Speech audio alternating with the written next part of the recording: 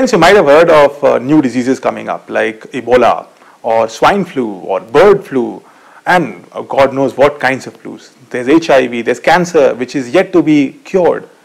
Now, of course, we have cured a lot of diseases. We found so many new medicines, so many new pathological processes, but there's so much to do.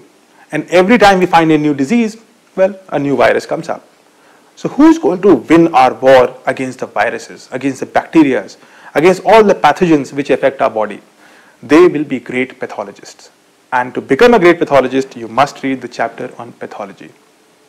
Well, pathology is becoming more and more important. We know now some of the animal diseases human beings started carrying.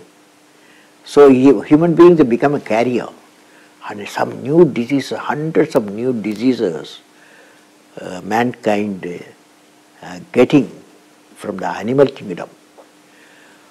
So we need to solve the problem of diseases and find newer and safer cures to age-old ailments.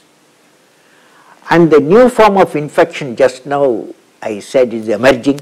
Hence we need to include pathology in our quest.